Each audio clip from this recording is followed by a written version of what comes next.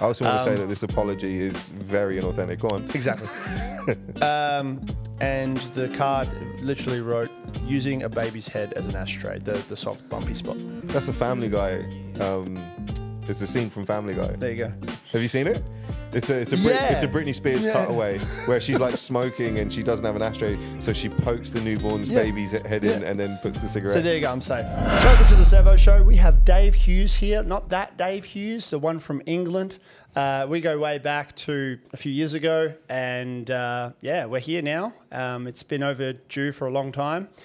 We started out as friends. We're still friends. And Dave is a funny man. He's a writer. He's a stand-up comedian. He knows how to make shit funny without using AI. And if I could afford him, I wouldn't probably use AI ever, because legit, always good person. Anyway, Dave, thanks for coming in. Thanks for the intro. Missed you, Seb. You like that? I've missed you. I've missed you too. And thank you for all the advice you've given me over the years. Likewise, and thank you for some of the stuff that I've just stolen from you. I think I told you about the tier system. I've been employing the tier system. Yes. Yeah, I love it. For packages and yeah, anytime I do a joke package for any company, I'm like, here's your tier system. You got tier 1, 2, and 3. Tier 1 is that minimum, like this is the minimum amount of work I'll do for this amount of money. And then tier 3, I go all out, balls in. And what do you normally get? Which tier do they go for? Tier 3. Yes. So many people go for tier. I think I told you, my first one was Match.com when I used it with them. And I was like, I'm going to price this way out of the fucking, because there's no way they'll go for it. And they were like, yeah, we'll take tier 3. And I was like, you're fucking what? I think that's when I text you. I was like, Seth, this is amazing. Yeah, it's fantastic.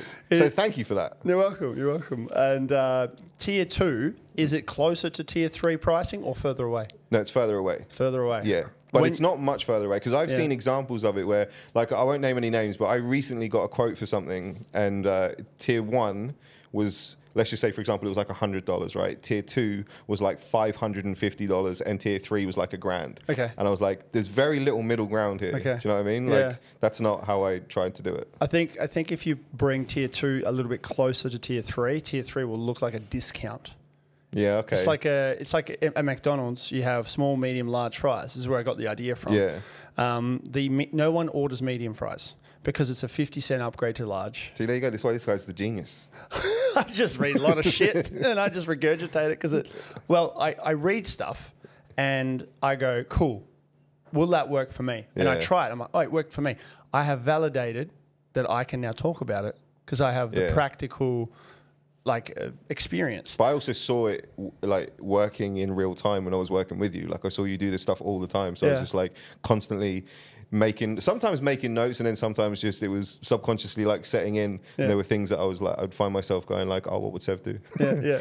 I'm enjoying that a lot more now, the sales, because I believe in my products a lot more than I ever did. And because I directly talk to brands.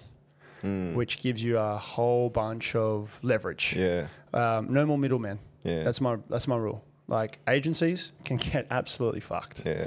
Unless they're like the top tier and they give me full creative reign and I can speak directly to the brand anyway. Like I've done with Denon last month. Okay. Amazing experience.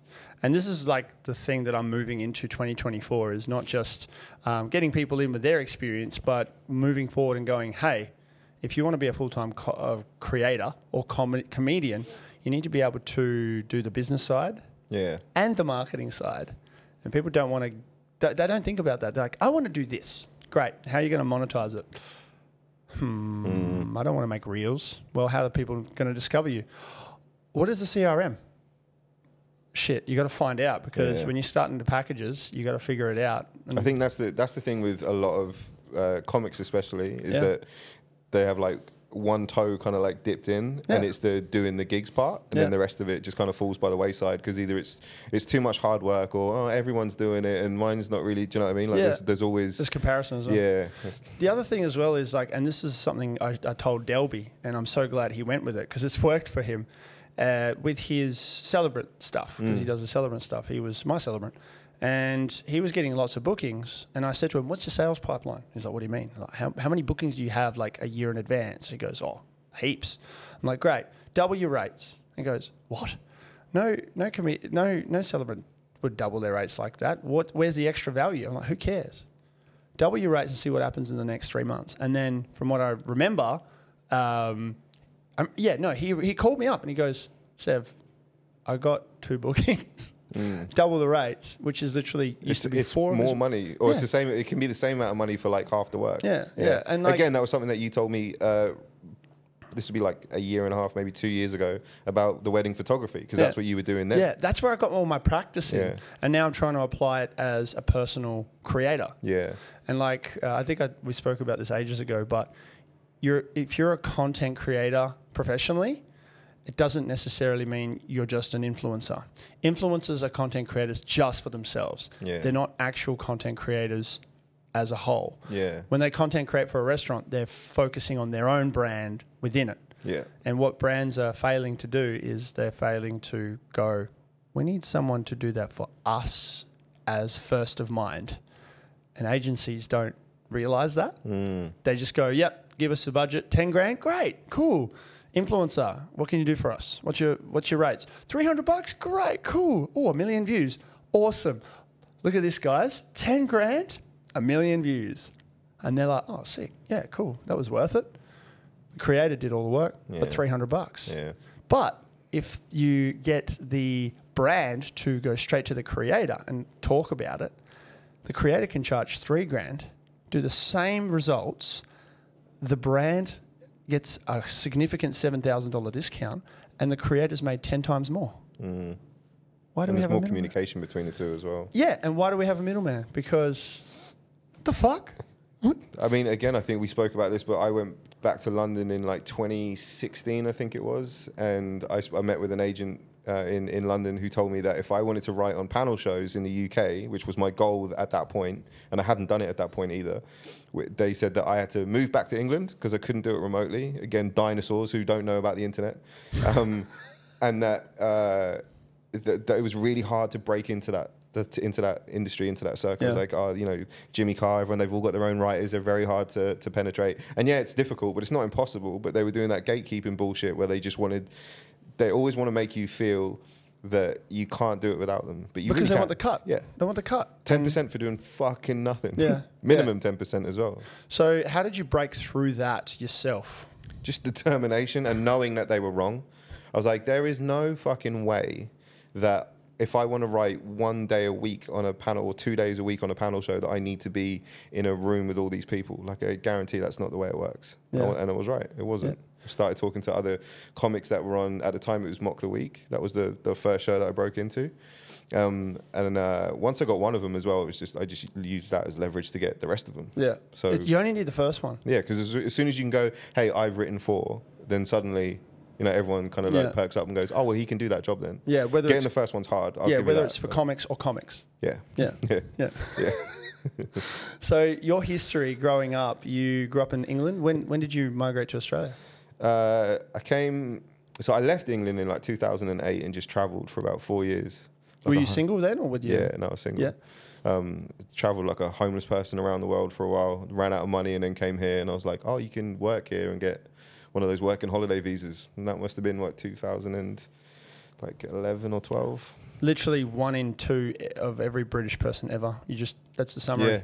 Yeah. Most of them don't do that travelling part in between though. They've seen Home and Away and Neighbours, and they go, honestly, Sev, there is the best show in the world called Wanted Down Under. Yeah. Have you ever heard of it? No. So it's a show about British families that try to convince themselves that they need to move to Australia for a better life, and their frame of reference is always Home and Away and Neighbours. They don't want to admit it, but that's the thing. And then they get here and they're like, what the fuck? This is Midland? What? Oof.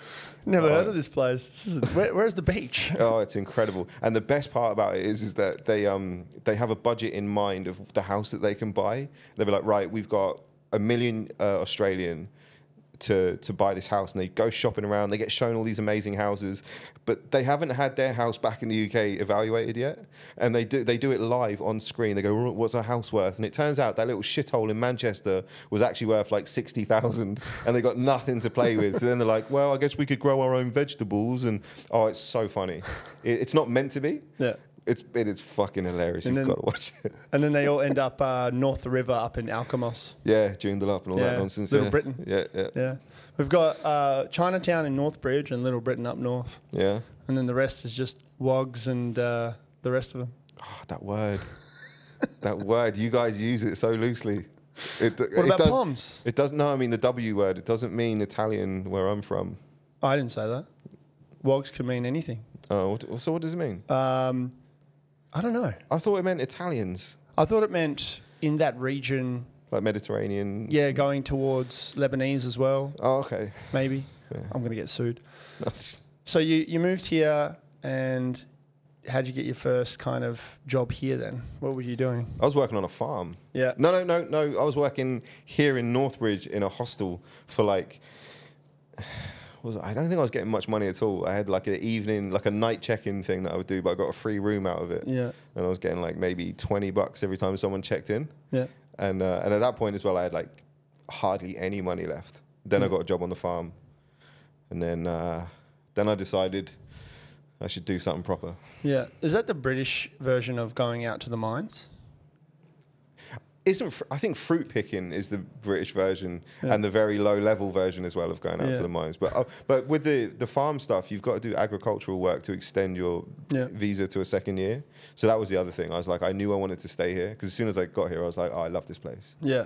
I love it here. And then where did you meet your wife, now wife? On that farm. On that farm? Yeah. You picked her up, picked her cherries. Excellent. She was one of the attending vets to like all these horses and stuff that I was wanking off at the time. Excellent. Cool. Yeah. Excellent.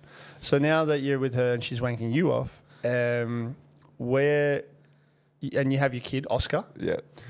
You also have your creative job. What's that like as a family man? What's the stress like there? It's ideal. There's very little stress. It's been like this for a while now where... Let's go back before that, because you still had to break through. What was that like having a partner where you don't have a guaranteed salary every week? I think having a partner that believes in you is like, if you're going to do it as a couple, you know, if you're in a relationship and you have a partner who doesn't believe in you, you're fucked from the get go, and you know this too.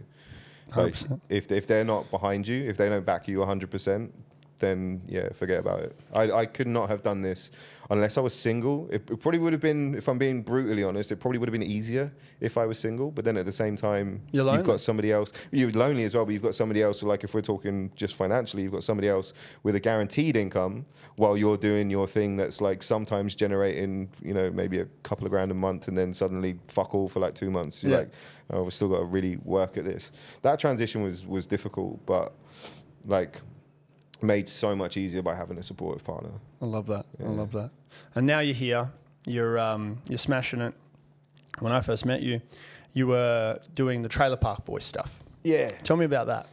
So Trailer Park Boys came about. I was writing for Macaulay Culkin for like his website. Yeah. He has a website called Bunny Ears, which just is like a satirical. Yeah. We just write like the stupidest articles. It was a lot of fun. But after a while, he pulled funding on it, which was just an amicable thing. Like we just parted ways. And about, I don't know, like maybe 6 months or so later, he just calls me and says he's got a great opportunity for me. And it turned out to be that. It was the Trailer Park Boys, because he's in with those guys, I guess. And there was another company involved called Devil's Due. They were like the comic book side of it. Yeah. Macaulay actually thought that because I'd written for comics, as in comedians, he thought I'd written for comic books. So there was a bit of wires crossed there, but we worked that out. I got the job, and it's been great. That's talent is talent, and you know you kind of you're gonna get work if you're talented and you work hard. So what seasons have you been writing for Trailer Park Boys? So the last 2, and then the last, I think we've got 3, maybe 4 issues of the comic book. Yeah. So the show itself, it's based in America. Yeah. How does that work living here?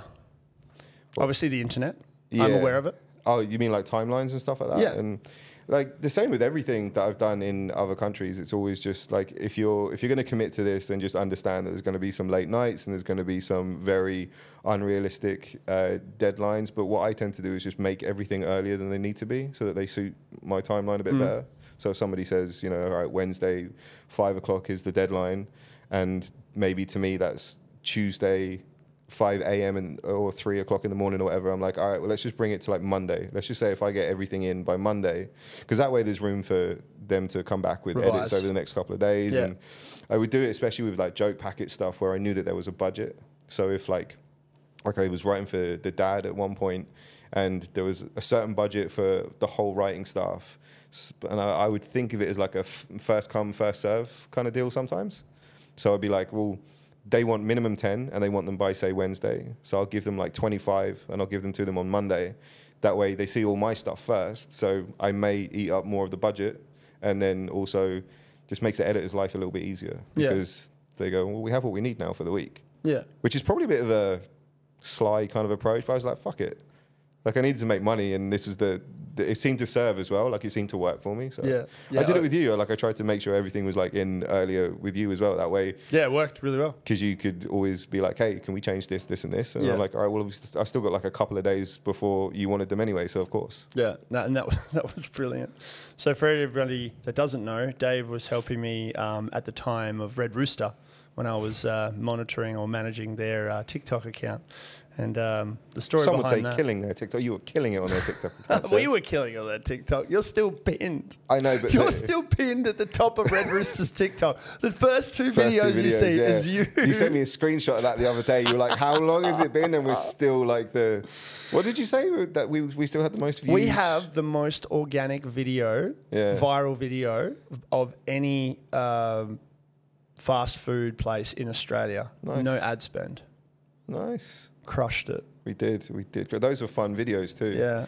Because again, that was when they were sort of okay with us leaning into the conspiracy stuff of them not having any customers. That was fun. That was so. They didn't originally want to go with it because they thought. No, I remember. And then you pressed it a bit, and then once they went with it, it was like, all right, we have free range to just have so much fun with this. That's when the magic happened. That's when they grew, and I remember going on and being just making comments on their channel. Well, this is what I was going to say. That's where you were killing it the most. That community engagement stuff that you were doing, like. I saw Wendy's Twitter. Yeah. And that was my inspiration. Yeah. I was like, I don't think I could be as edgy as them, but I'm going to see how far I can take it. You know, and I learned a lot about the PR side of things. Like Stella, shout out to Stella if you're listening. She taught me a lot about all the shit, and that lady's amazing. Yeah. But I remember one specific one that had 100,000 likes. One comment I made. Really? 100K? 100K likes on a shit, comment. even I didn't know. What? Do you remember the comment? Yeah. What was it? So it was 2022 December, and Australia just knocked off Denmark in the FIFA World Cup. Yeah. And this was like at night time, so I was sleeping. I woke up at 5 a.m. and I saw all these TikToks of Melbourne streets at 3 a.m. Flares going off, and the crowd's just like, they're rioting, but it's all good. There's no violence or anything. Everyone's just stoked. Just happy. And I just logged into Red Rooster straight away and goes, man, this feels like 10 a.m. when we open our doors every morning.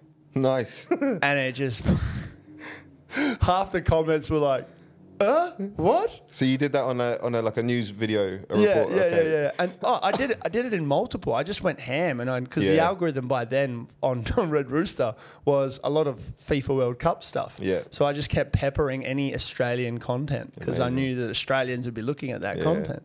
And then I had so many different videos with the same comment, just like why is Red Rooster here? What is this a legit Red Rooster? And then my favorite comments, the ones I screenshotted and put it in my portfolio, was, this comment made me laugh so hard, I'm getting Red Rooster tonight. There's no better outcome. There is no better outcome. And there was multiple. Like, I was screenshotting over and over. I got like tendinitis. I got carpal tunnel screenshotting so much. Tendinitis.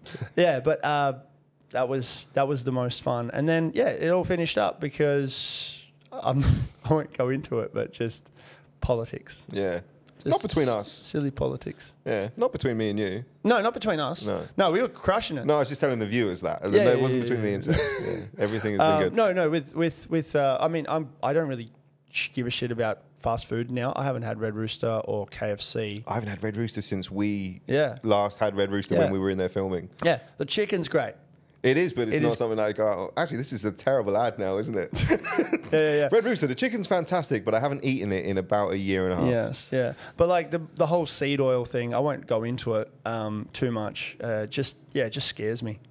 Anything cooked in seed oils, canola oil, vegetable oil, any of those oils. Is KFC cooked in it? Yep, shit. I don't need any fried food. Any fried food. Grilled has a fryer that is olive oil only, and that's expensive. It's not cheap. That's why they use canola oil. And now I'm getting into it. But they have these chicken bites, right? And then you deep fry them in the olive oil, no seed oil. It's a lot healthier than the canola stuff. Oh, that's good to know. A lot healthier. Grilled is delicious too. Yeah. There you go. There's an ad. You can hire us next, Grilled. We'll run your socials up better than anyone else ever will. You will have the second most viewed organic viral content.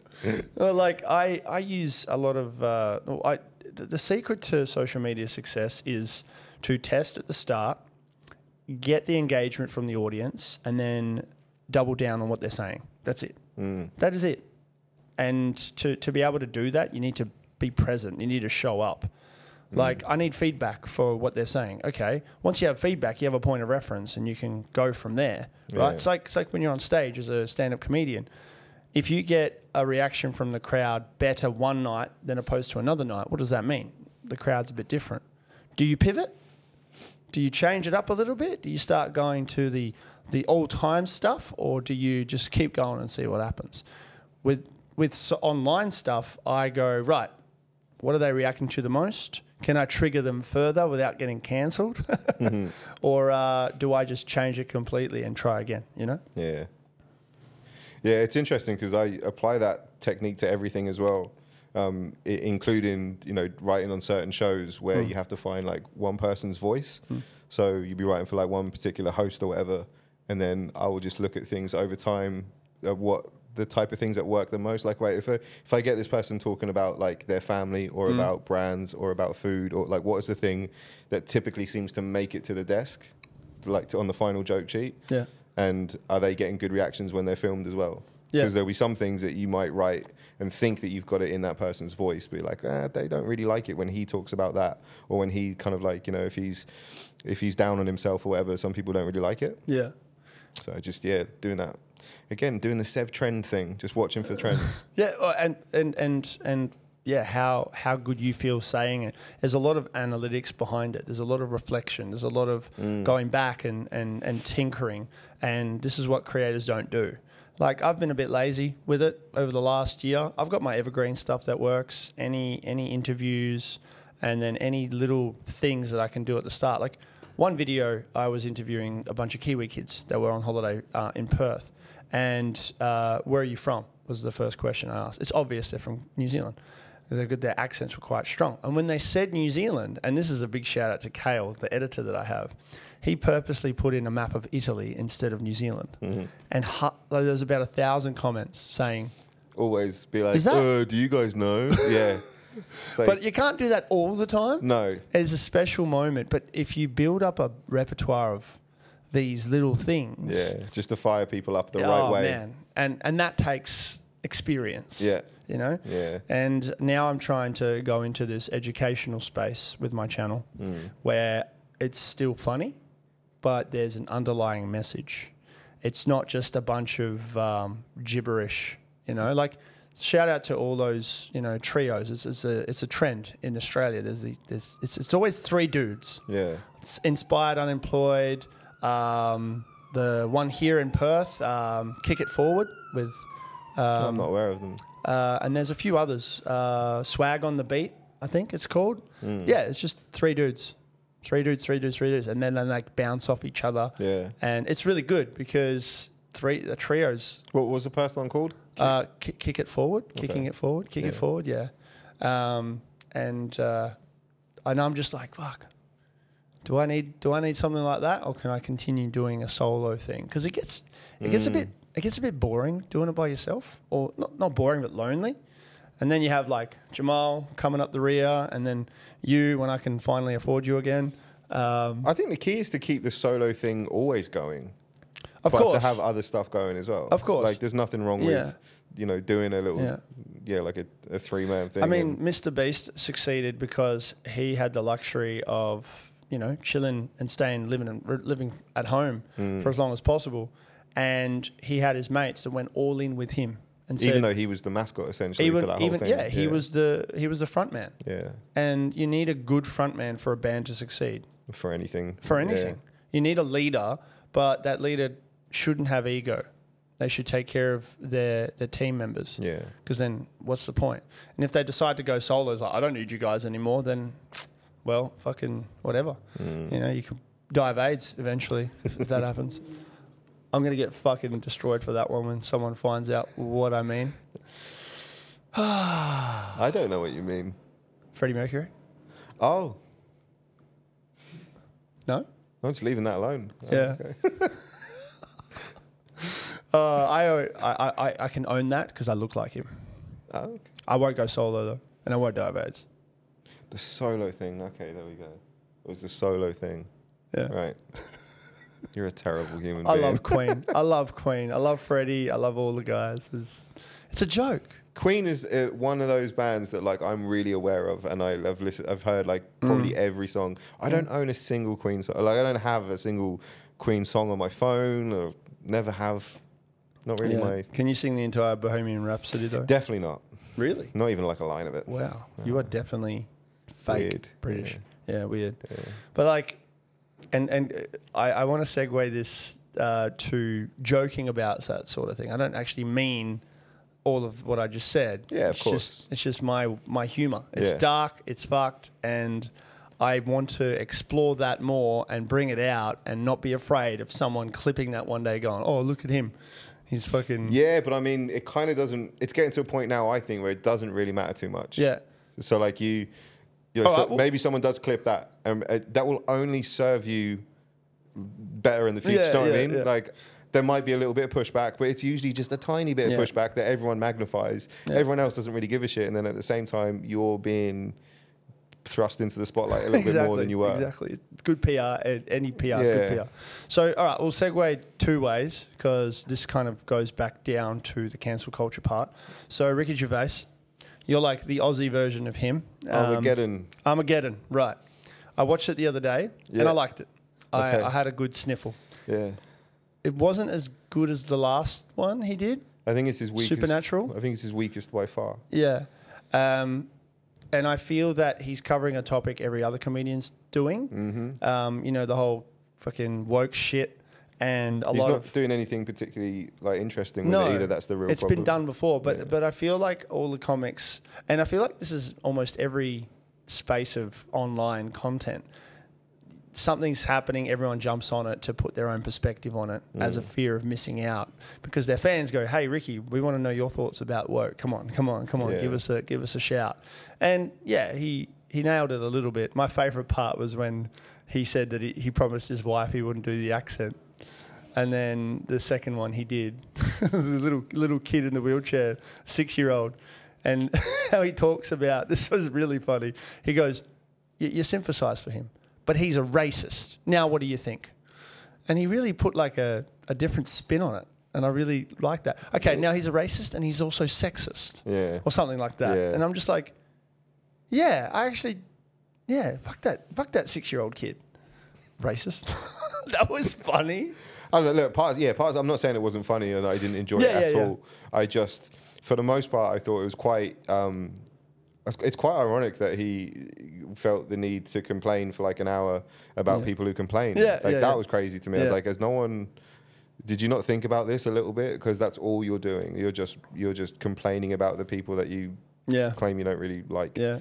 Dave Chappelle did a whole, like a better one. Did you see the latest one? Yeah, I watched that as well. I watched it yesterday or the day before. Again, it wasn't really like, but here's the thing. I don't think what Chappelle does now is necessarily comedy. It's more just it's like a TED Talk. It's social commentary. It's still fantastic. He's a great storyteller. He's incredible. He could probably just tell a joke for like 20 minutes, not really need a punchline, and we'll still just listen and be like, fuck yeah, it's Dave Chappelle. Yeah. But he's earned that. Of course he has. I don't know. I just genuinely, I'm not saying this because I'm worried about anything coming back on me. Genuinely, these topics don't interest me or excite me in the slightest. The trans conversation and all that sort of thing, it doesn't interest me. What tickles your fancy in that comedy space? Like, how do I get you? I love silly stuff at the moment. Like, to me, the best two specials I've seen in a long time now, they're both Shane Gillis's. Yeah. Oh, Shane. Live in Austin was the best Shane's thing amazing. I've ever seen. And then Beautiful Dogs is probably as good, if not Live in Austin might be a little bit better. Yeah. But they are both absolutely fucking flawless. Yeah. They're phenomenally funny. Yeah. And even he takes something that I'm not interested in, which is the like politics and Donald Trump and stuff like that, and the Fox News stuff. So he took two things that I'm really not that bothered about, and he made them so fucking funny that I had to be interested in what he was saying at least. Oh, his voice, Donald Trump voice, is It's so amazing. good. The cadence of it is fantastic, but just what is it? When he's doing the he died like a dog. When he does that whole bit, I can't watch that without having to pause it. Like I'm like, dude, you've seen this like 8 times now, and you can't watch it without cry laughing. It's about the part. It's like, what if he gets shot one day? He'll be like, ah. Yeah. What was it? The Biden being punch assassinated. Fucking phenomenal stuff. It's stuff I've never heard of before, but it's so true. You're like, that's a very interesting take on it.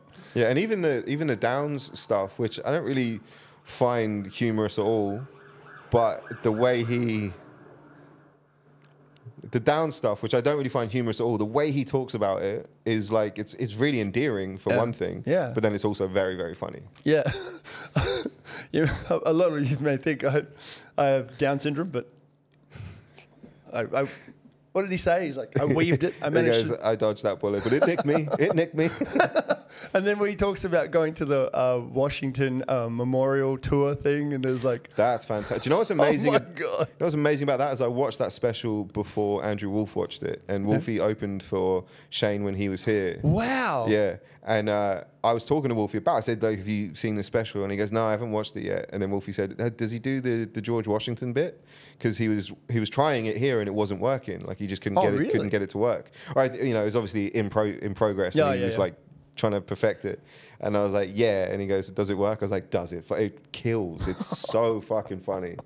That's amazing. It would be great. I would love to have been maybe just even at the show to see it not work, to then watch it on the special and see it work. How he crafts it. And I think, like, because you've been trying to get me to do stand-up forever now, and me just learning about that's part of the process. Yeah.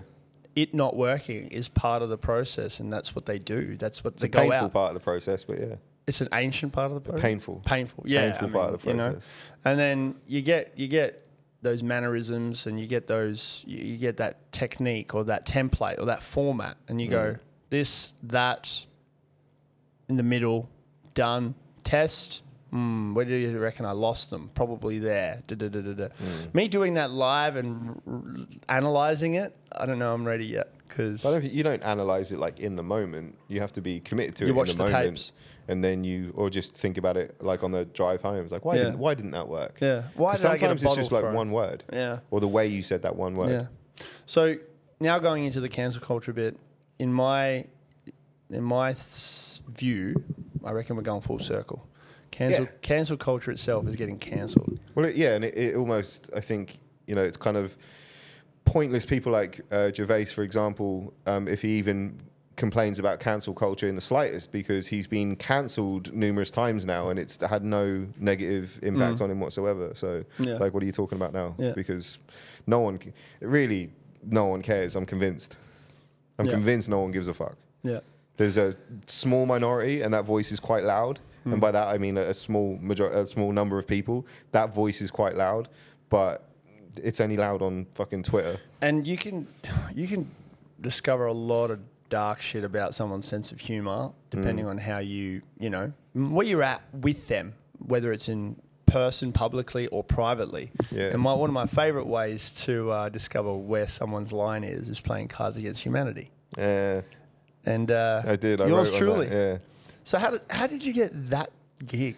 I believe that gig came through writing for the Dad. Oh yeah. No. This is the thing, like, and as you know as well, like one job invariably leads to another, because you work for someone and they go like, oh, he's pretty good. Like, I think he'll be really good for this other role that's just popped up, because you know they all talk to each other too. It's like, hey, we're running a thing next week or whatever. Did you know anyone? Yeah. No. So how do you sit there and go, right, Cards Against Humanity, what do you do? So they gave us a bunch of like examples, And once you get the formula, it's kind of like writing for another comic or whatever. Like once you have their voice, the formula of their voice, once you have the formula for Cards of Humanity and you write, you start thinking in that voice, it's so easy. It's harder to stop than it is to keep going. Yeah. There's some fucked up combinations of cards I've played over my time. Well, that's the beauty of it. The beauty of it is they need to be fucked up in a combination, and together, separately, they have to be innocuous. Yeah, exactly. And do you have any cards that you remember that you wrote that you were like, that's fucked? No, but because I've never played the game. Okay. But my sister was playing it on, I think, Christmas Eve or something, and I was like, does she know that I wrote for that? And I was like, probably not. And so I told her. And she was like, oh, so this is all your fault then? And I was like, well, I can't remember what I did. So I looked up the email that I sent off with my thingy. I'll send it to you later. You'll see the examples. But I can't remember a single one of them. When you told me that and I played it after, I think it might be a placebo, but I just looked at all of the cards. I was like, Dave wrote this. Dave definitely wrote this one. You know my voice very well, so I think that might be part of it. You can at least imagine me. And you know what? This would be one of the reasons why I got it in the first place, is because somebody else went, I can see him doing this. I have, I like the ones where you can write your own shit, because they give those out in packs as well. Oh, okay. And I was like, right. And I went on Reddit because I wasn't creative in the moment, and I just really wanted to write something. And the most fucked up one I saw that I wrote immediately, and forgive me for everybody who thinks this is also fucked up, but it's Cards Against Humanity. It's against humanity, literally. I also want to say that this apology is very inauthentic. Go on. Exactly. And the card literally wrote, using a baby's head as an ashtray, the soft, bumpy spot. That's a Family Guy. It's a scene from Family Guy. There you go. Have you seen it?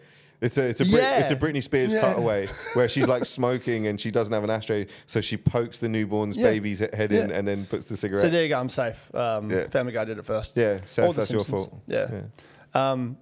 Now, on the spot, if you can, using that tone of voice and that example, come up with another one for Cards Against Humanity. So I can't even remember what the format of the game is. Using my example. Okay, here we go.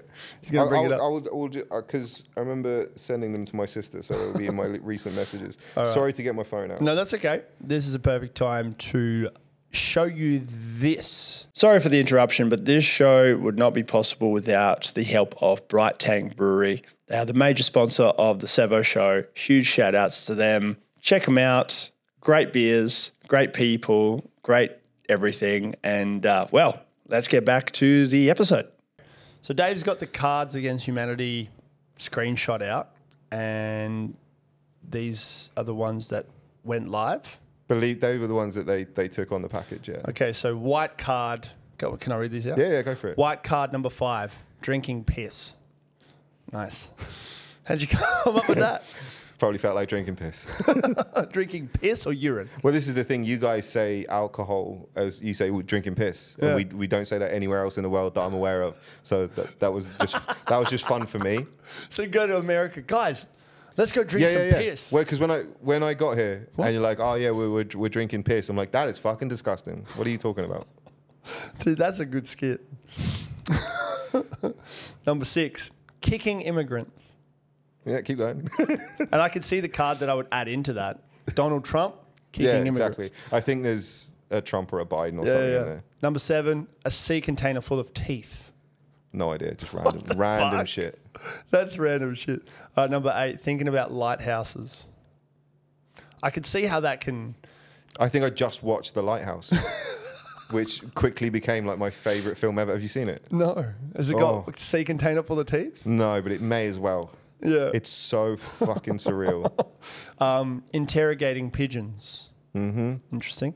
I like Cards Against Humanity because I have a sense of humor that in my head I can make any of those cards funny in my head. Yeah. But when I try to play those cards and it doesn't land with anyone, I'm like, great, this is what comics feel like when you're trying something new. Number 10, being the Pope. Number 11, necrophilia. Just that's it. Necrophilia. By itself. Number 12, defecating on baby Jesus. On the baby Jesus. Yeah, give him his the. Come on. What's your favorite holiday pastime, defecating on the baby Jesus. Favorite fucking hell. Now I'm thinking about the black cards that would be used. Aren't they on there too? Yeah, these are all white cards still. Doing impressive handstands. Pretty impressive handstands. Choosing shit haircuts. So you can merge those two together. Clapping at the wrong part of the eulogy. Yeah, that's hilarious. Okay, black card number 1. Rich white men are. Yeah, so clapping at the wrong part or defecating on the baby Jesus. Number 2, Elon Musk has allegedly stopped blank as it interferes with his work. Necrophilia. There you go. Black card number 3, in space nobody can hear you defecating on the baby Jesus. Fair enough. Or kicking immigrants. You just play the game with just this set. That was the Dave Hughes starter pack. That was the point. Yeah. Number 4, White House staffers. We say staffers. Staffers. White House staffers. I was thinking about staffies. White House staffers are now kicking immigrants. There you go. And number 5, Buzz Aldrin recently admitted to kicking pigeons. Who knows? Yeah, being the Pope. Interrogating pigeons. Being the Pope. Being the Pope. Or drinking piss whilst being the Pope. There you go. I always liked the black cards with just one line. I didn't like the double ones. Yeah. Because it was just too hard. And like the way that the game works, it has like, you get 10 cards or whatever, and you have that shit card you're trying to get rid of.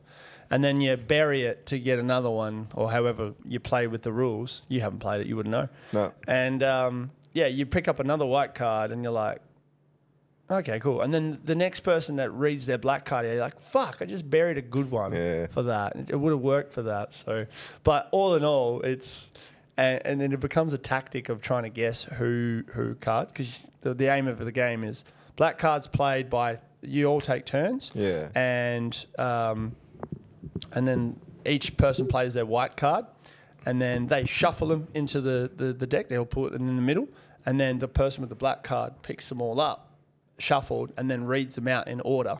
And then they have to, whichever one they found the funniest combination, that person who had that white card gets the black card, and the black card is the score. Right, okay. And it gets to a point where it becomes a little bit competitive, where you're like, that was really funny, but this motherfucker definitely said that, so I don't want him to win because he's got all the black cards. Okay. So it gets a bit interesting. Yeah. So you talked about how you landed your job in that. You got your Trailer Park Boys. You're crushing it there. How about your comedy scene? Your comic. That's the thing I'm enjoying the most. Yeah. Yeah. Because I'm always learning. Like I'm still brand new. How does it feel having your safety net as the writing part of the process for other people, but then obviously you're writing for yourself as well? Because I'm in the same boat where I'm writing shit for myself, for my content online. We'll get to that in a bit. But then also I'm getting hired to help others. Yeah. And my safety net is essentially the same thing. I make the money. My income is from teaching or helping other brands or people, whilst I build my own personal brand up, which according to a lot of the really successful influencers out there or content creators, like Mr. Beast, 7th year, that's when he really started to exponential. And I'm in my 5th year probably, professionally. And I'm like, right, I need to keep going, but I also need to make money on the side to fund that dream. Yeah. Similar to you then? Yeah, I mean, I think of stand-up as an extension of what I do. I think that's probably the best way to think of it for me. But it was more, the hardest part was just putting myself out there, because like you, I'd always been able to put my stuff out there with somebody else's face on it. So if it didn't work, I'm like, that's not my fault. Do you know what I mean? Like, you paid for it. It's your problem now. You make it funny. You agreed it was funny when I wrote it. You go make it funny. Yeah. But now it's like I write it and then I do that to myself. The whole process. Now go and is make it funny. Yeah. So, and if it's not funny, it's 100% your fault. Do you have any specific goals you like to hit in that realm? A lot, yeah. So my goal for last year was just to do comedy somewhere else. I just wanted to go and perform anywhere else. So I went down to Mandurah. Yeah, I went to Brisbane and did a run in Brisbane. I'll do Melbourne after this Fringe. Yeah. Just to be like more active like elsewhere. Just to a part of it's networking as well, obviously, which is a bit meh. But you got to. You got to. Everyone's got to see you doing it. And you got to. So you went to Brisbane. Is that all like expenses paid and everything? No. I paid for my flights, but I got paid for like all the gigs that I did when I was there. Cool. So it kind of like balances out. 3-tier package, 5, 10, 15 minutes. Yeah, that's not a bad plan for maybe 5 years down the line. No, bookers just dictate exactly what you're doing. You just go, hey, can I do? Although some of them, it was crazy because there were some places that I reached out to, and I think it helps when you're a fairly regular at like the Comedy Lounge and places like that, and I think they just assume that you're a headliner and shit, because people are like, yeah, you can have this night for your solo show, and I was like, well, I don't have a solo show. Just calm down. Like I'm only a 5 minute. Yeah, still. like I just need a 15 minute spot. That's where we're at right now. Yeah. How many times have you had a moment where they thought you were the other Dave Hughes, and then you rock up, you're like, what the fuck is this shit? No, I always make it very... But, I mean, again, it's only been Brisbane where I've done it elsewhere. So that's the only time there would have been any confusion. But I can't wait for the story of when that happens the first time. Yeah, that's not going to happen. I'm way too careful. I'm way too careful with that stuff. Can you just let one slip just for a bance? No, it would be the worst. Can you imagine? Yeah, that's why I love. Well, it would be the worst for me. I would feel like so do a bad. Do a double where you start getting headline shows, and then you call up Dave and go, hey, can you come in and open for me? And then confuse or close for me. Yeah. I reckon you should try that. Okay. Here's the thing. He's like, I've heard, I haven't seen him perform, but apparently he's had like this next wave of just, he's crushing it again. Yeah. Not that he ever like fell off. I'm sure he's always been this great comic or whatever. I don't know. But I've heard that he has not sort of even remotely, kind of fizzled out. Like now he's on this new wave of just killing everywhere, which I think is fucking amazing. Well, he was on the Channel 10 7 p.m. project, wasn't he? Yeah, but I never wrote for him. There was a little crossover. Tell me about that. Just about the project. Yeah, the project. You got that like over a year ago now. It's about a year and a half, I think. Yeah. So. And that was cool. I was stoked for you. Yeah, because I think we'd finished up working together as well at that point. Yeah. For now, we're on hiatus. Yeah. We're on hiatus. Yes, we're on hiatus. This man's not cheap, but he's worth it. And he's got tears now, so I've got tears thinking about paying him. Yeah, I can come to you with your own tier system next. No, well, I've got it sussed for my next kind of plan going forward with it. The recurring revenue is everything, and that means that everything's systemized, and I can go, cool, Dave, are you available for 2 hours a week? Great, let's fucking do weird shit. And then best feeling is when that hits. Yeah, on social media, because it's different on social media than it is on stand up.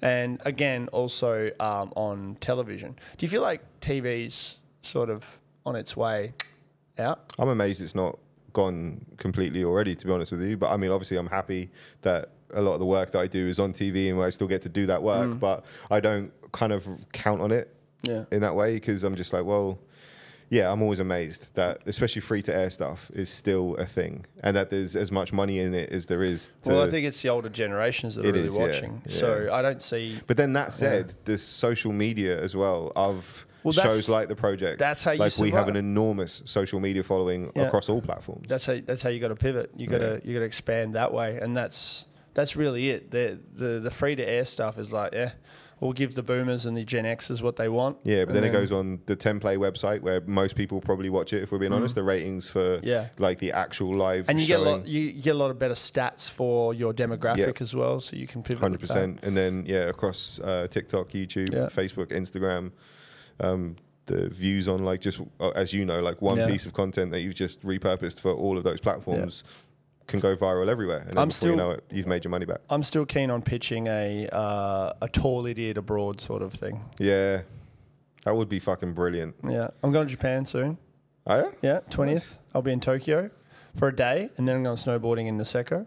Oh, nice. With Sabine, which is going to be fun. But that first day in Tokyo, I've never been to actual Tokyo before, so I'm going to just embrace it. Yeah. It's going to be winter as well, so it's going to be a bit Hawaii, but You gonna film stuff? And yeah. But I just want to enjoy it with Sabine. Yeah. Because I have this rule, like anytime I go somewhere for the first time, I don't want to be that Sevo show, enough. Sev's picks, red mic interview shit. Yeah. I want to go.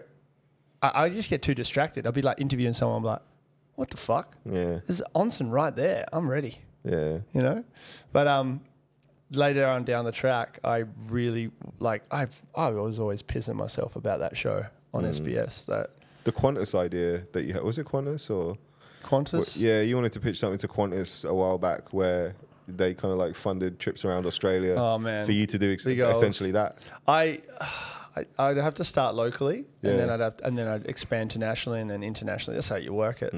But yeah, it's leveraging my height, but then also my curiosity, my Sev's point of view with people, but also experiences and places. Yeah. I don't want to do reviews.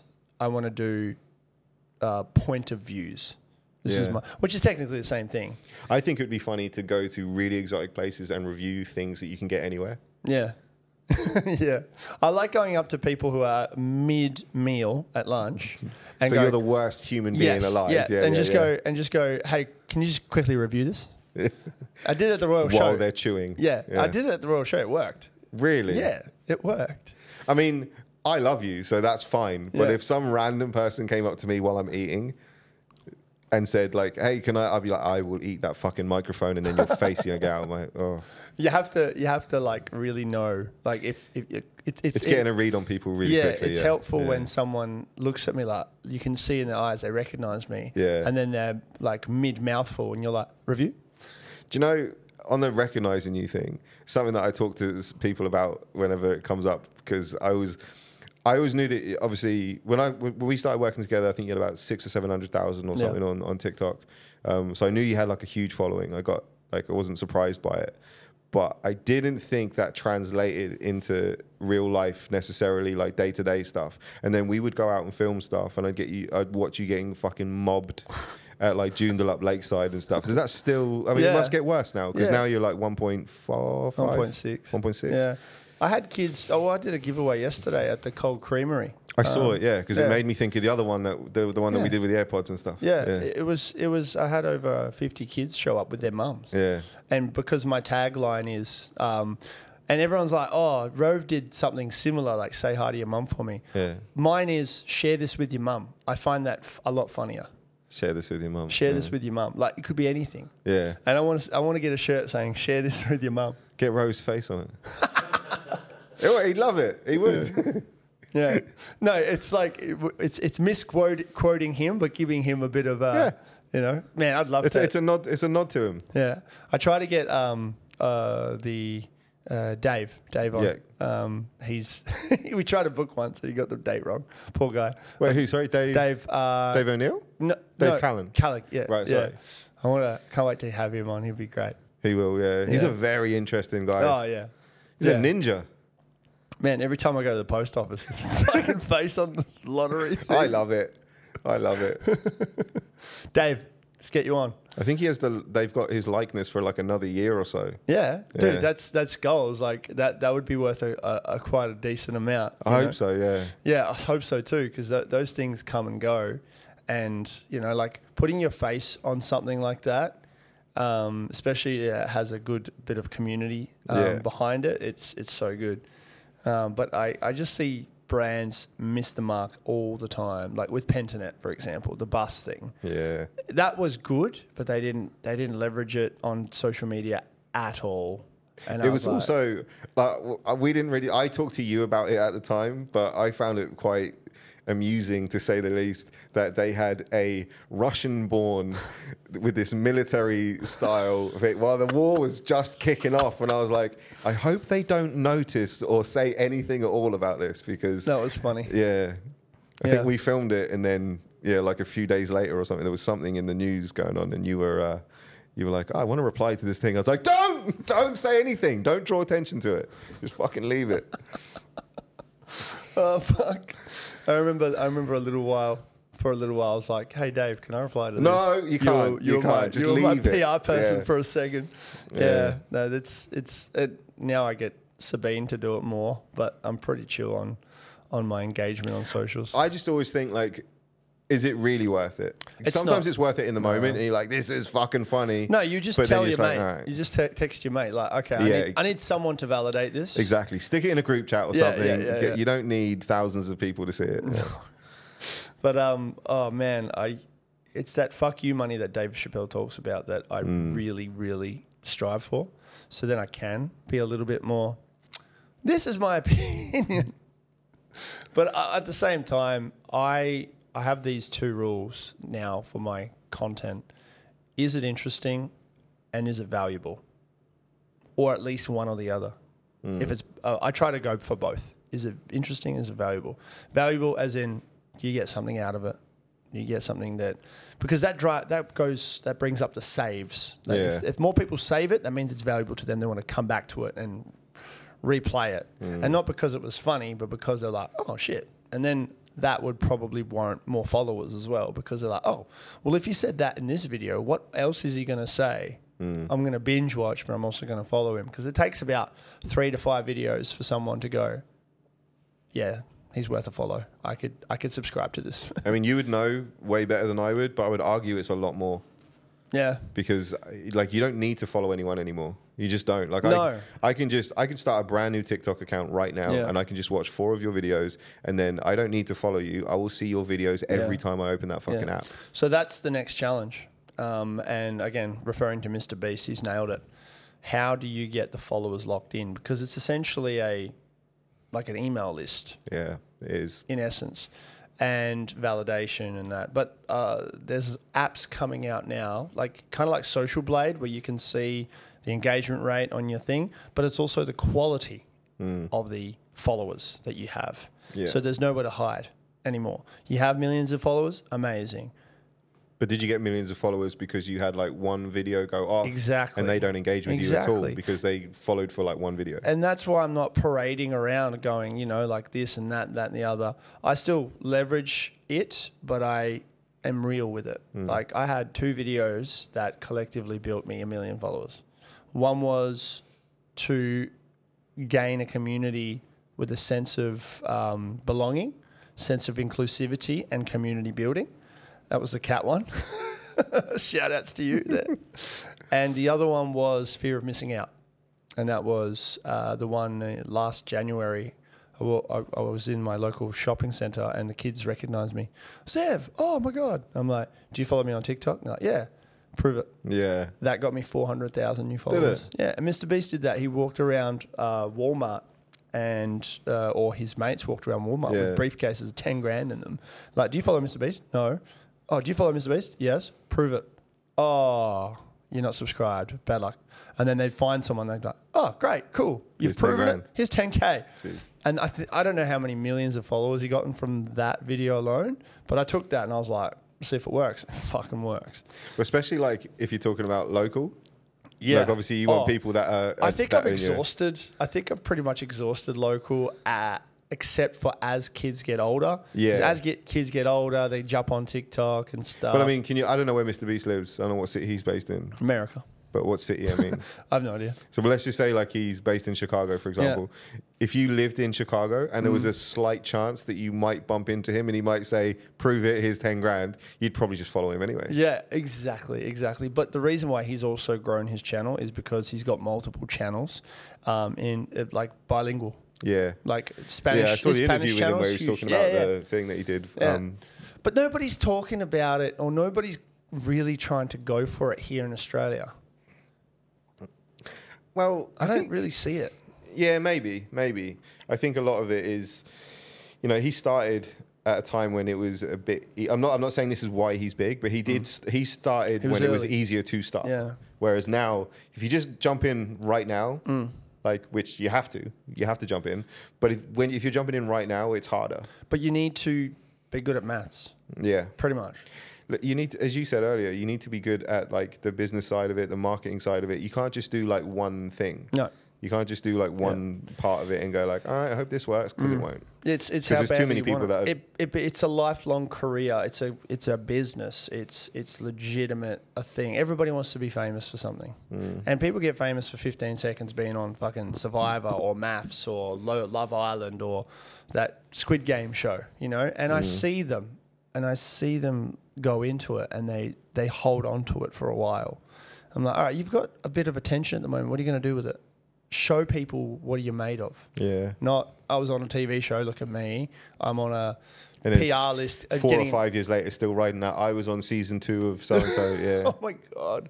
And they have these rates, like $150, $300 an hour rates. I'm like, for what? For what? Like, is it consultation stuff or? No, for their like influencer. Oh, okay. Like UGC shit. Yeah. And I'm like, okay, let's say we roll with it. $300, here you go, an hour of your time, and you post it on your channel. What do we get out of it? What's the return on investment? Eyes on it. And the other thing I noticed as well, with PR as well, so these PR companies, they have lists of 400 or 500 influencers, influential people in their cities, right? And they invite them to a premiere of a movie, or they have a new restaurant out, right? What do they all go do? They all come in, and the only one request the PR company asks is, can you do a story of the night? Or 3 stories. How long does the story last for? 24 hours. 24 hours. And then it's gone. So what they do is they grab all that data and go, oh, Sev, can you take a screenshot of how many views you got from that? And then they ask everybody. Yeah. And then they obviously add them all up, and then they put that report and send that to the whoever hired them to do that, you know? The injection, everyone's talking about it, must be good. But then a few days later, and I've seen this happen time and time again, I go onto Google reviews of that business, fuck all. And I'm like, I know for a fact that my wife, Sabine, she rates, she wants to go to places that have a lot of reviews. Yeah. Yes, she does find them on the internet as well, like from content, but that content's not from a story. No. It's from that's a good point. It's from a permanent piece of content from that creator. And like Keith Lee, the guy from Vegas, he reviews food places. He's got like 12, 13 million followers on TikTok. They call it the Keith Lee effect. And I love the guy. He's full on, like just himself. Yeah. Family man, and like he was struggling like just over a year and a bit ago, making ends meet, but he was figuring it out with his family. And yeah, he struck gold on there. And I love the comment, we made the right person famous. Because anytime he goes to a restaurant and reviews them, and he gives them a good review authentically, and he pays for the food, he doesn't ask for freebies. There's like a line out the door for months. He's saved businesses doing this. That's amazing. And in here, like, it's a bit harder to grow that. Yeah. But I've had that success as well. I went to my local South African cafe, and they make their beef jerky, and I was like, this is the fucking best beef jerky I've had in Perth. I made a TikTok about it. The next time I came in, they were like, Sev, thank you so much for making that video. We have so many people come in. You did it with Bully Butcher and your barbers and all those guys. And that's authenticity. Yeah. I'm not getting paid to do that, to review it, to go pump it up. It's genuinely part of my life. Do you know what the other thing, though, and interestingly that you mentioned about the stories disappearing, is that the content you made for Bully Butcher is permanently on your feed for people to see. Exactly. And that's where I think PR companies need to pivot. They need to go out there and go, hey, do you reckon you can make a permanent 30-second video of you enjoying something? Or, better still, review. Like, review the place. Whilst you're there, 5-star review, as long as you obviously like it, you know? If you don't like it, leave it, just do a story, you know? That would help the business far greater than a 24-hour thing. And the people are selfish. They just want to get something for nothing. Yeah. You know, if I go into a restaurant for the first time and I genuinely like it, even though this happened to me a few weeks ago. They said, oh, can you do a story for it? I'm like, yeah, no worries. I loved the food. And I was like, I can't just give them a story. I need to do the whole TikTok whole promo thing. Yeah, and it got 100,000 views on TikTok and like 16,000 views on Instagram. They collaborated with me. I didn't tag the PR company. Yeah. They don't deserve shit because they didn't do shit. They just had me on a list. Yeah. Like, you know, they're going to see this and they're going to go, well, fuck that guy. We don't get any credit. Well, you didn't do anything. Yeah. You just connected me. Why should I tag you? You know? And that's what I mean by in restaurants or groups of restaurants or any business, they need to find the creators that love them for them. For what they're already using the product or the already going there. Hey, we saw your TikTok the other day. We thank you so much for visiting our restaurant. Thank you so much for reviewing our food. We absolutely love the video. We would love for you to come back and do it again for us if you would like. And we would love to not only give you free food as part of it, whatever you want to order, would love to give you some money. Yeah. You know, bear in mind this is our budget. You know, like say $300. But you've also got to rely then, if you're not using an agency, you have to rely on somebody coming into the restaurant and then them knowing that that's like somebody who can do that for them. Yeah. Well, that's where the businesses need to learn how to do that. Otherwise, they're going to run out of money trying to use an agency who doesn't give a fuck. And the creators are also, they're vulnerable. Like, I never got management, full-time, proper, exclusive management for me because I know that they don't really give a fuck, bottom line. And they connect and that's it. Well, I think they do give a fuck. It just depends on what you are to them. Yeah. Like they've all got rosters with the upper echelon of you know, creators or actors, whatever it is. But it's a hamster wheel. It's like it's a revolving door as well. Like I see creators that strike it big on TikTok. Yeah. And they get millions of views, millions of followers. They get all these deals. They get invited to these red carpet events, and then 2-3 years later, see you later. Yeah. Why do you think that is? Because they didn't learn how to, as you always say, like they didn't pivot. They didn't find a way to leverage like what they had at the time into something else. Yeah. Because no one's giving them that advice, and that's where I want to kind of. No one gave us that advice either. No one gave me that advice. Like But now we can build a course. Come join, link in bio. But that's the thing. If I was to build a course, I'd want it to be free. Yeah. Yeah. Like I've done comedy workshops, like writing workshops for various people now, you know, and they're quite valuable. Yeah. Well, I think that's where we're going. The courses should be free. Yeah. But what they will still hire you for is helping implement it. That's what Alex Hormozi does. Yeah. I don't know. I mean, I agree. There's a big part of me that doesn't want to take anyone's money. Oh, I don't want to take anyone's money for that side of it. Yeah, well, I've heard that example before, and I've heard people get hate emails or hate mails or threats from people who have courses that are getting paid. That's their livelihood. Yeah. And then them bringing out free courses. But the ones that put out the free courses, those people get results, sometimes get results. But there is a rebuttal to this. If it's free, what's the likelihood of you actually going through the course? Yeah. There's no incentive. Because you haven't put any value on it. Right. So that's where the money makes sense. But that's where your brand comes in. If your brand is clutch and you communicate it, then... But I think this is the main part where I differ from someone like you, for example, is that I don't want to do the educational side of it because I take far more satisfaction from if you came to me personally and said, how do I do this? Yeah. Like, how do I get into TV writing? I'll just sit you down and I'll go through everything that I did. I do that as well. Exactly. I've been doing it with people a lot more recently as well, because as the CV sort of like builds a bit, it's something that you can do it with a bit of authority. And be like, this is exactly the route that I took. These are the people that I went to. This is how I did it. Yeah. I would rather do that on to somebody who just comes to me than do it as like a workshop where I've just charged like fucking $800 or some shit. Because that would just make me feel dirty, especially. It's transactional. Yeah. What's the social media comedy and in-person comedy difference to you? What's that? Oh, it's enormous. The two don't speak to each other at all, hardly. We're good, I think. Are we good? Are we still good, camera? Yeah, sweet. Just conscious of time. Yeah, so tell me more. Like, I remember you were talking about this ages ago, where you were like, it is a bit of there's a whole bunch difference of how you portray yourself online, and then all of a sudden in person. I see a lot of people succeeding on TikTok, and then they're going out and doing stand-ups. Yeah. And then they're finding a bit of a shell shock, like.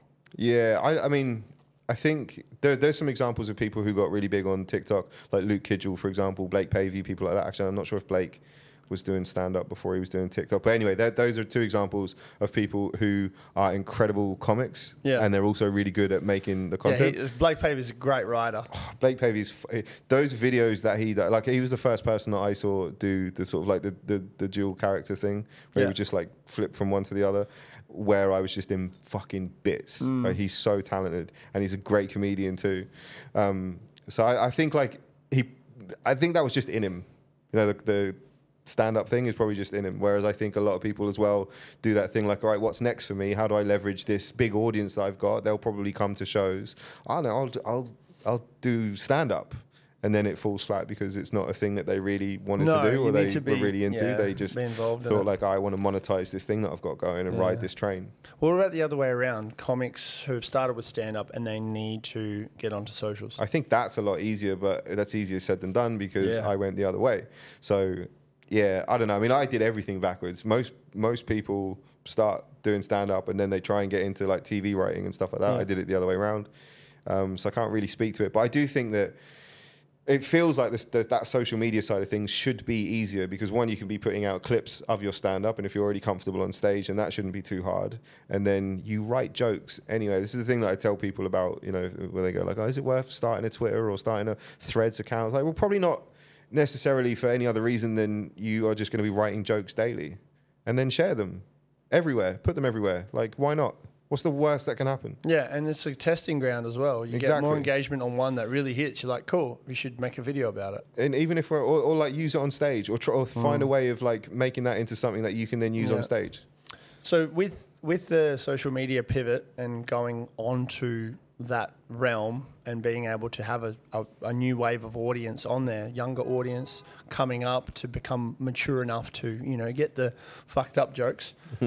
What do you see Gen Z in terms of their sense of humour in the next few years?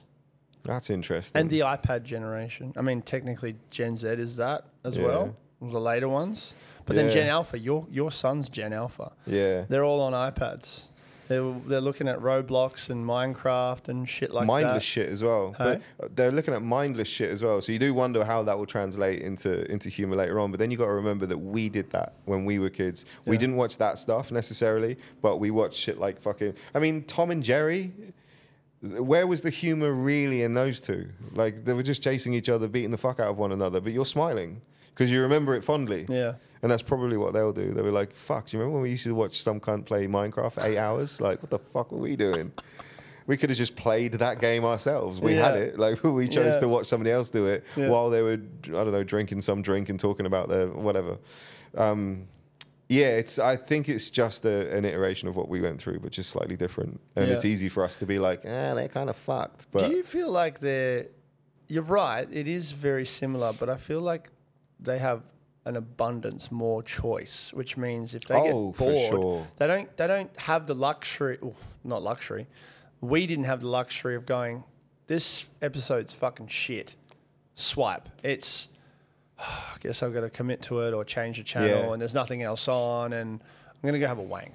Well, this is why, you know, you look at shows like Seinfeld, you know, arguably one of the most successful, well, not arguably, it is one of the most successful shows of all time. But like, would it have been as successful if they made that show today? Probably not, because, you know, ultimately it was a show about nothing. But let's forget about whether you love it or you hate it. I'm just saying the choices that we have now, who's going to watch like an entire season of that now necessarily? Like the numbers that it was getting back then is because people had 3 other fucking options.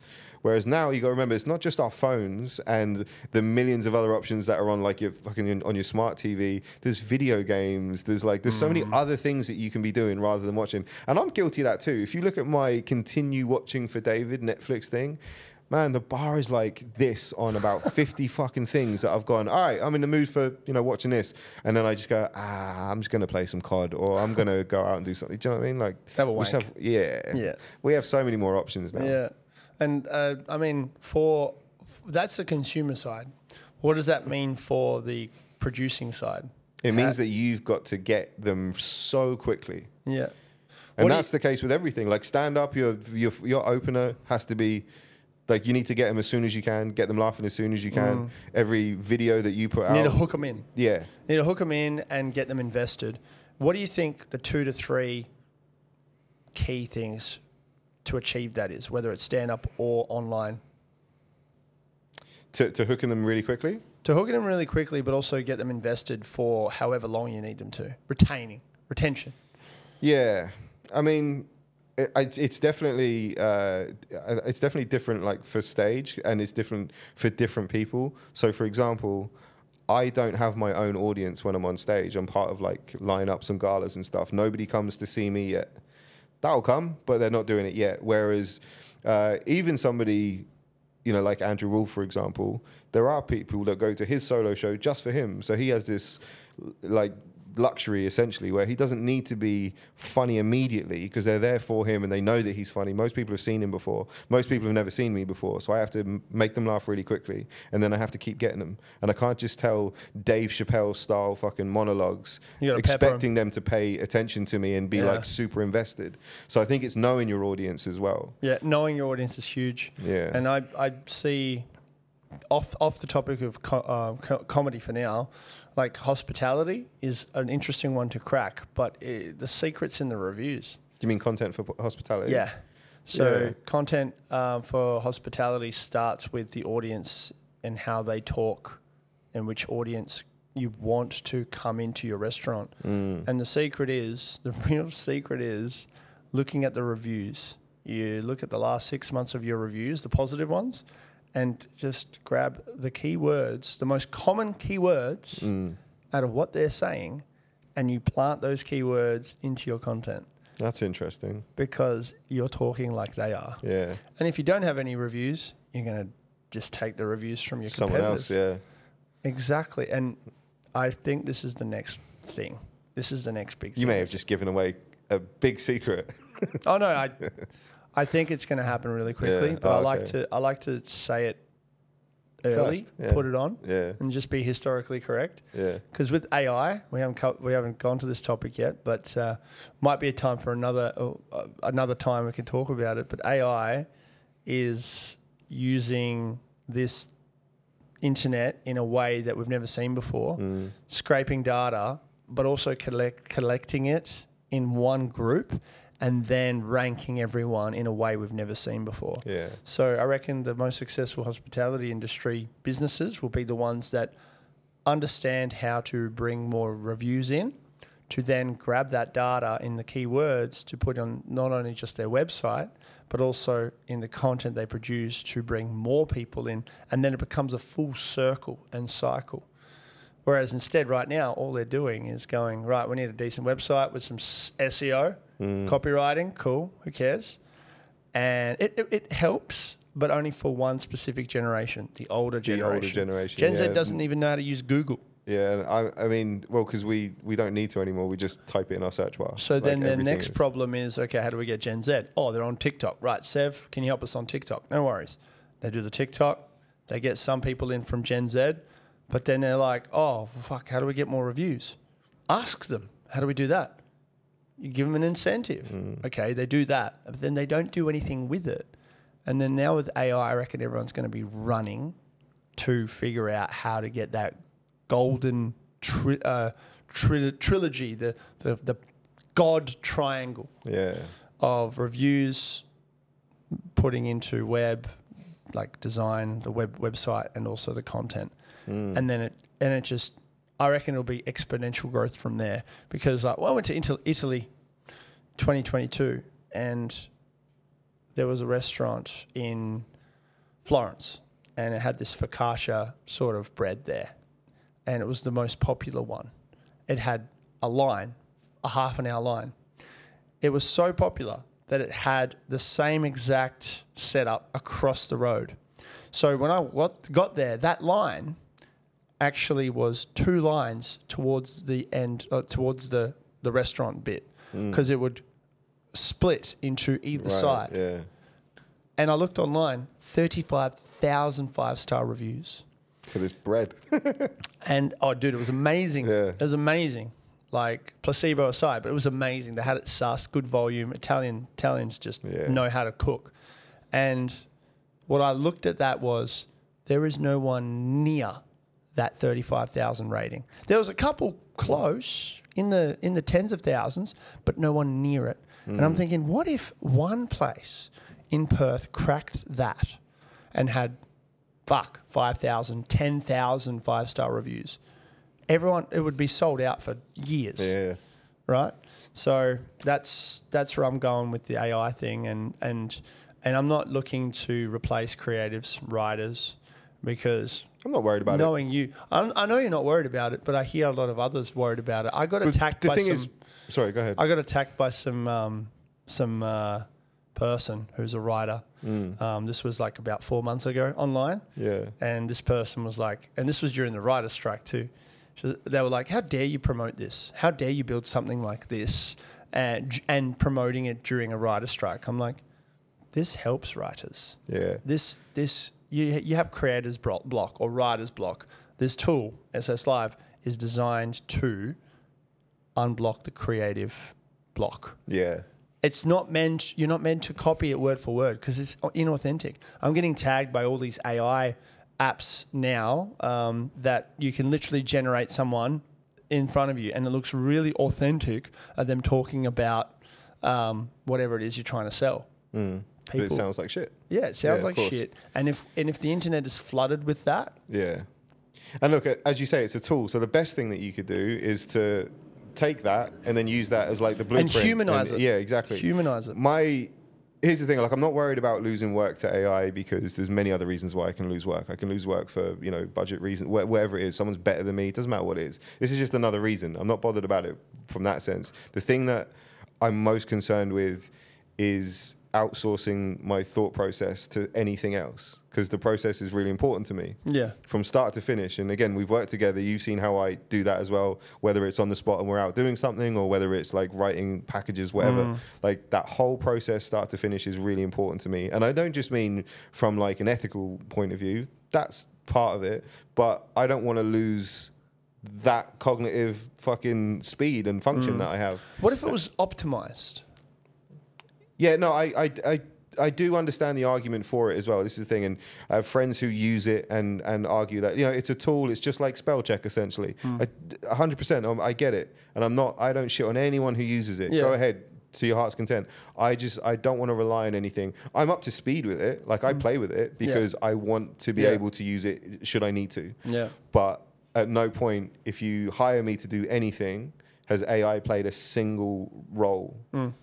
And maybe it is a bit of an ethical thing as well, actually, because there is part of me that takes an immense amount of pride knowing that I created something from scratch with my own ideas and experiences and I didn't use anything else. But that whole process of me, whether it's a pen and paper on my phone or my laptop, doing that by myself, that's really important to me. Yeah. No, I don't want to lose it. And I think if I did, it's much like, to use the spell check analogy, like I reckon right now most people, it doesn't matter who, like anyone in this room, the three of us, if we were to handwrite the last 20 text messages that we've sent, there would be so many grammatical errors in there, spelling mistakes, because we rely now on autocorrect. We don't really have to think about it. Does the I go here? Does the E go here? It doesn't matter. Once I've half typed it, the word's finished for me. Yeah. So we've lost that.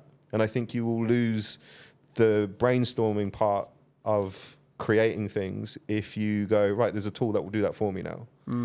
Yeah, and that could be considered de-evolution?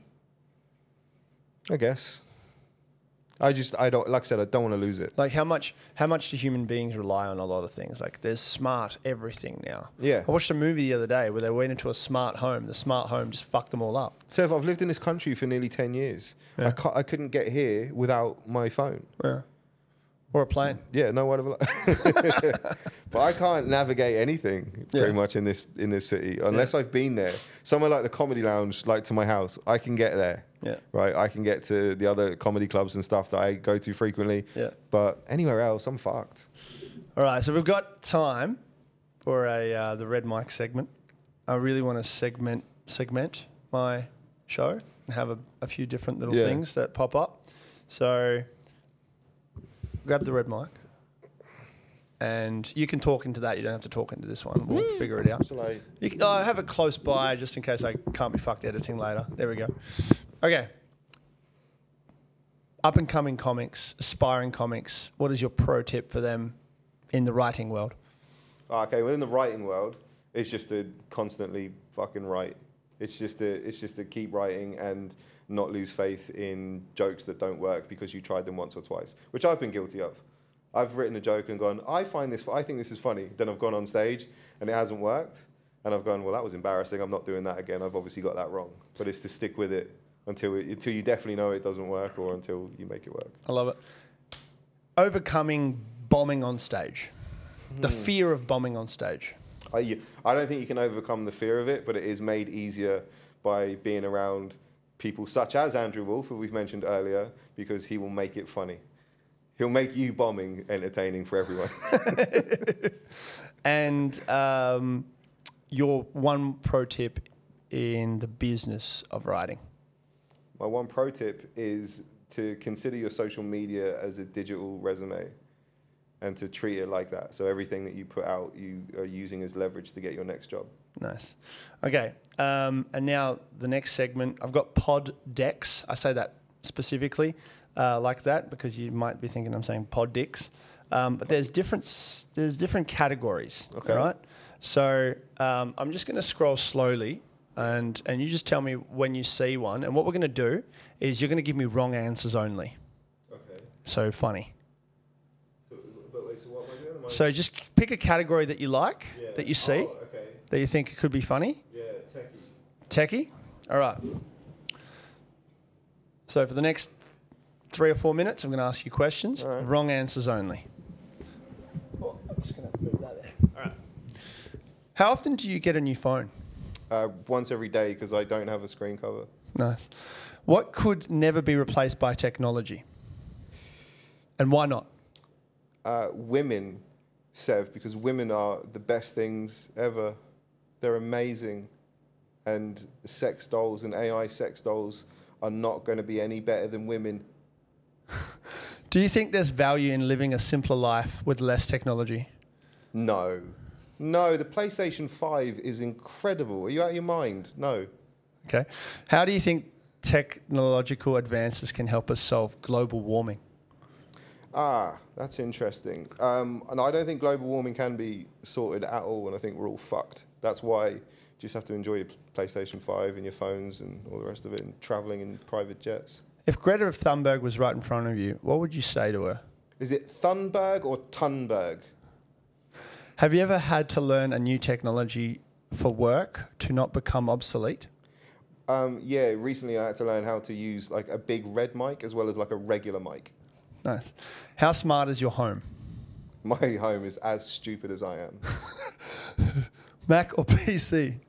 Unfortunately, Mac. I'm told PCs are better, but I don't. Yeah. All right, a couple more. Were you ever at the forefront of a tech trend that people made fun of you for until it became super popular? The mini disc player, although I was wrong about that, so that doesn't count. Okay, final question, and you feel free to give me an extended answer. What's your favorite movie about technology? Have you seen Space Camp? Thank you. My favorite movie about space, because they had that little Johnny Five thing that wasn't Johnny Five. Max, I think his name was. This is a movie from like the 80s because I am old as fuck. And they accidentally launched these kids into space because they like punched in the wrong code or something. It's fucking ridiculous. But I always wanted, it's like the two things I wanted to do when I was a kid. I wanted to be an astronaut or a deep sea diver. And astronaut was because of that. And quick story about the deep sea diving, Sev, this is true. I trained for about 16 minutes on being a deep sea diver by, you know how they always drop backwards off the boat? I did that off the back of the couch and cracked my head open. So I decided that I'll try and be an astronaut instead. Nice. Thank you. Thank you for the red mic. And one more segment. This is a new one. We've gone from the red mic to the red phone. It's ringing. I'm going to add sound effects. Pick it up. Hello. It's Bill Clinton.